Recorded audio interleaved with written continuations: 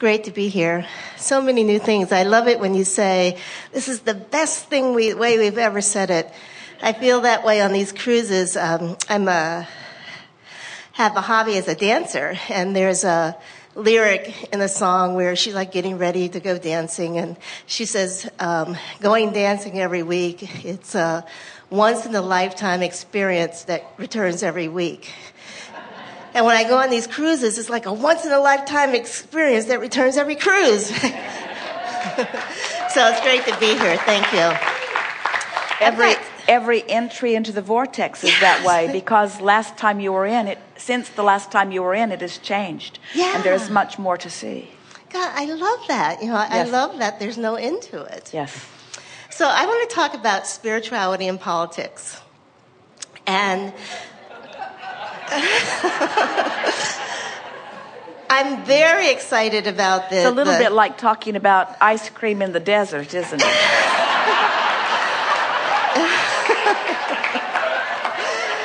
Perhaps. However, I have conceived of a very wonderful way to think about it. And of course, this has been part of my life, long time now. And then coming into the Abraham material, I'm really feeling, particularly on this cruise, this whole idea of that, okay, we've put it over here, let's look over here. It's in the vortex, it's in alignment, it's in vibration. Whatever the new words are. I believe that we could do that, I could do that, or I could talk about that as a political strategy. A lot of the things that we try to solve in politics, I'm kind of not interested in the way that we do it now.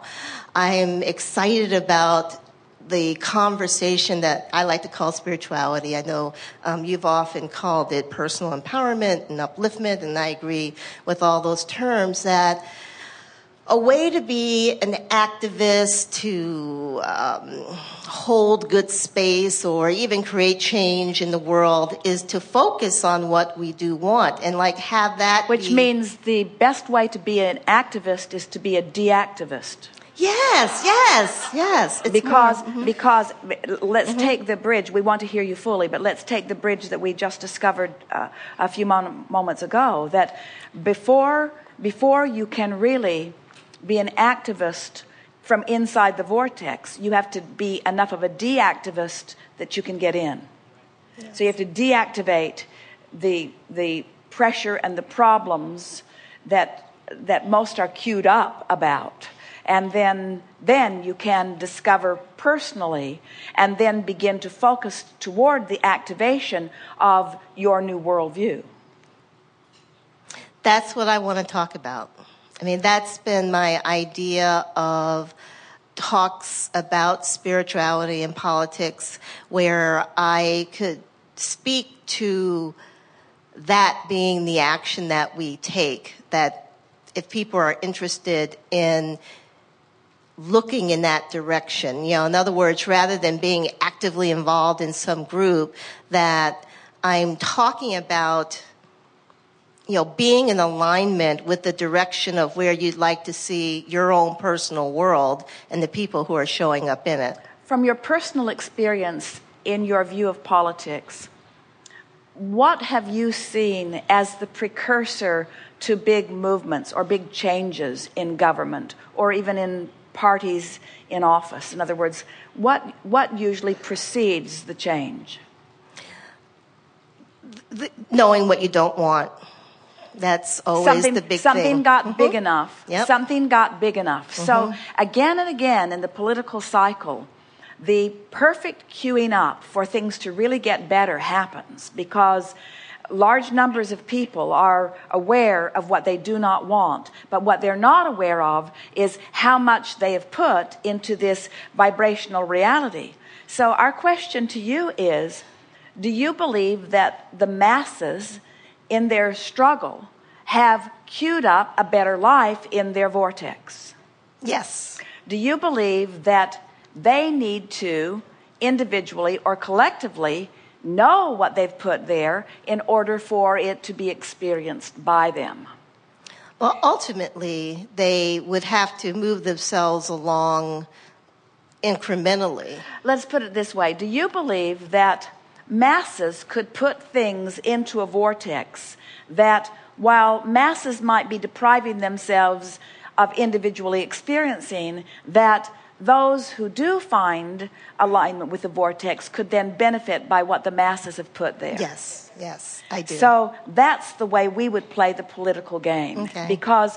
Because when it is your desire to move the masses, you get bogged down in the too much to try to control aspects of that. Where when you love them for what they've put there and you reap the benefit of the information that they've put there. You see, you don't need numbers. You don't need large numbers. You don't even need the majority to agree with you in order for you to find alignment with the well-being that is put there and align with it so powerfully that it, as in the same way that we were discussing healing throughout this gathering, you can just know it and feel it so completely that you radiate the vibration of it. And those who have been seeking will recognize in you something that they feel viscerally. And in most cases, the less you try to articulate it, the more likely they are to feel it. So would you say...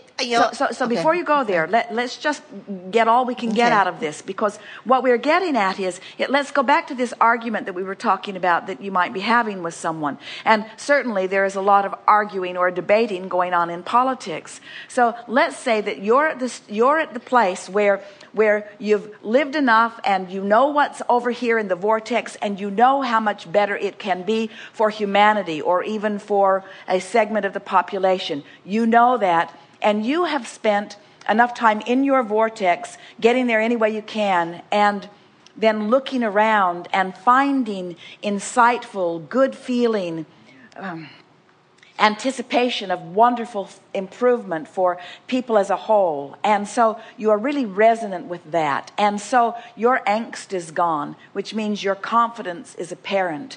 And your fight is gone, which means your harmony is apparent, which means your partisanship is gone, which means your ability to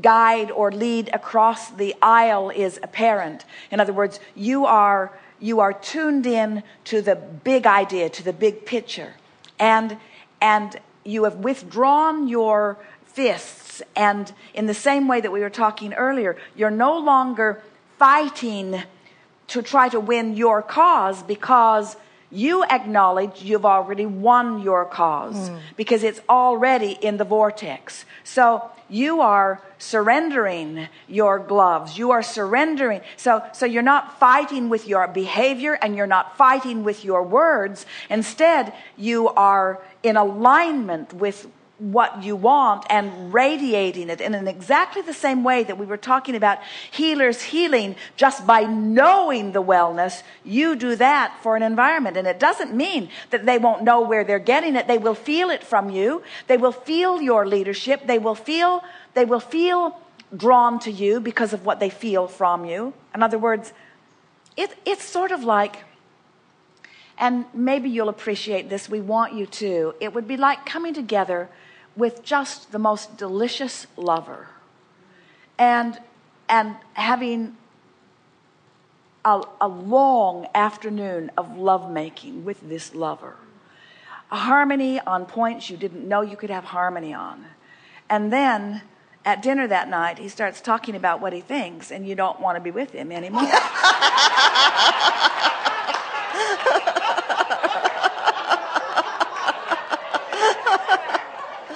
In other words, there are so many harmony points with so many people if you will just allow them, because at their core is the well-being that is at your core. And at their core is the desire for thriving that is at your core. In other words, you are so much the same as those with whom you share your planet, then you are different in the sense that you want well-being. And there is just so much to be said about knowing it and radiating it rather than trying to talk them into understanding it too.